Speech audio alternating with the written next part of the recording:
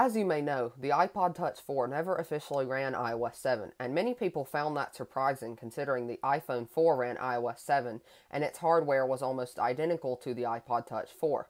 So me and a team of other people came together to make the iPod Touch 4 run iOS 7.1.2, the latest version of iOS 7. Now this video may be a little longer than my normal videos because this is an advanced tutorial. I would recommend backing up your iPod Touch before doing this. Hey guys, this is Tech It Out, and today I'm going to be showing you how to install and run iOS 7.1.2 on the iPod Touch 4th generation. So starting off, go ahead and go to your Mac and go to the first link in the description.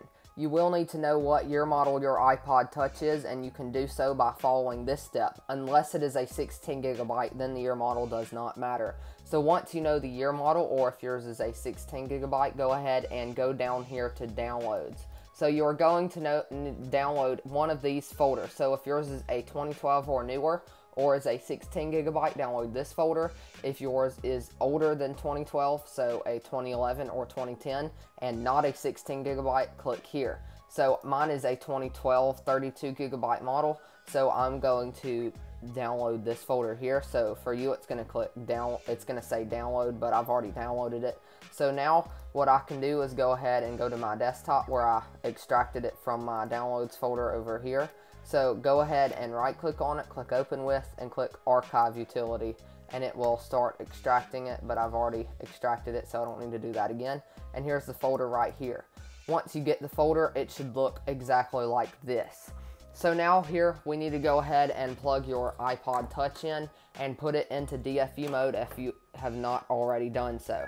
So go ahead and plug it in just like this. And to put it into DFU mode, you need to hold the home and power button for 10 seconds and continue holding just the home button until it connects to your computer. So go ahead and close out iTunes if it is trying to sync. So here we go. 10, 9, 8, 7, 6, 5, 4, 3, 2, 1, and keep holding just the home button until you hear it or see it connect to your computer. It should say it is found in iPod in recovery mode, or iTunes should start bouncing like it is on my computer right now. So now iTunes has opened up, as you can see. So your iPod should be at a black screen just like this. Should be doing absolutely nothing. So now go ahead and click OK. Now we need to put our device into Pwn DFU. So go ahead and click iTunes. So now we need to go ahead and open up a terminal window and drag this iPwn DFU folder into the terminal. So type CD space and then drag the folder and click enter. Now since our device is already in DFU mode, now we need to type /iPwn DFU -P, just like that, and click enter. It may take a few tries before it actually works and doesn't fail. Sometimes iTunes will pop up like that, just ignore it. So mine worked the first time for once. This hardly ever happens. So device is now in Pwn DFU. So now you will need iTunes. So you're going to option click restore here. You click option on the keyboard and click restore. So now find that folder that you downloaded and select this IPSW here, the 7.1.2. That's the key numbers you need to look for. Your IPSW will be different based on if yours is the 16GB one or not. So go ahead and click open, and it's going to start extracting and restoring the software. I'm going to put this in time lapse, and I'll be back to you as soon as it is done.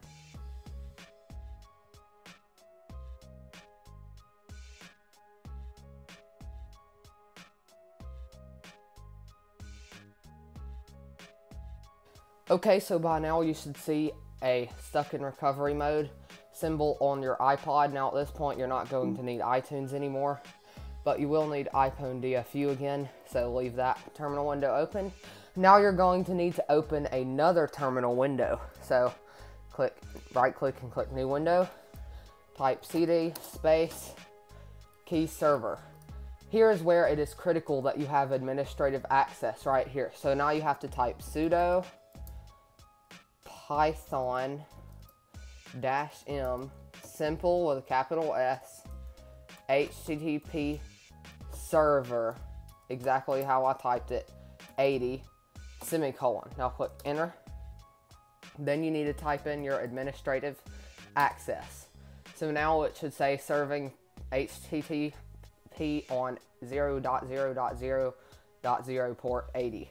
So now we need to open another terminal window for Future Restore. So now we're going to type cd space, drag Future Restore, click enter. Now we type /f tab m tab, and then we type --just -boot equals in quotations -v, and then type --use -pwn dfu, and then click space, and then you need to drag this boot IPSW here. So that is the command.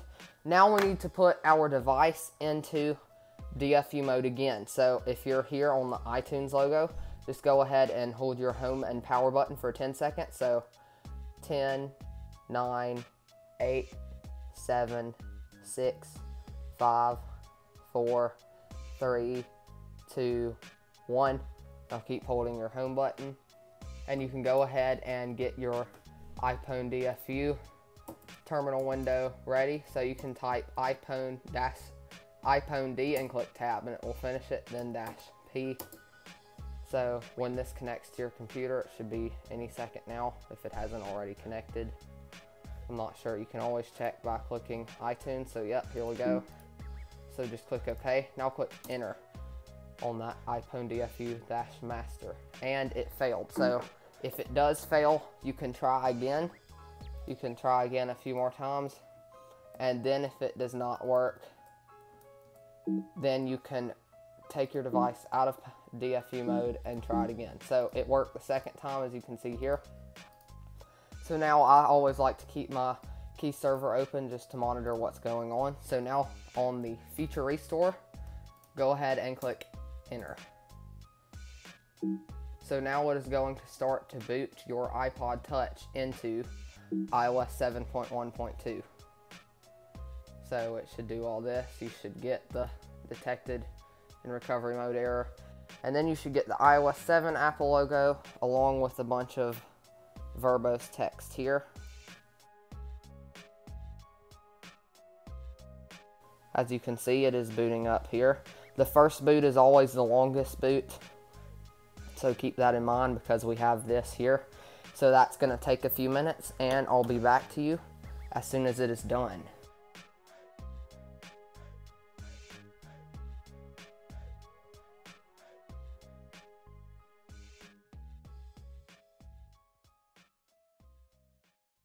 So congratulations, you are now running iOS 7.1.2, the latest version of iOS 7 on your iPod Touch 4, which does not officially support it.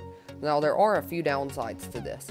One reason is that every time you turn your iPod Touch off, you have to reboot it following the steps in the video, starting with the time shown on your screen. It is also quite complicated to get app support, but it should come eventually, as well as some drivers are not working. So huge thanks to @Ralph0045, @Albivar, @the iDevice Archive, @NaluTech, and @TechItOut4, which is my account on Twitter, for contributing to this project. I really couldn't have done it without these guys. More information about how they contributed on my website. So thank you so much for watching this. If you enjoyed this video, go ahead and drop a like, and if you want to see more videos like these, hit that subscribe button. As usual, if you have any questions or comments, leave them down in the comments below, and I will try to get them as soon as I can. I'll catch you in the next video.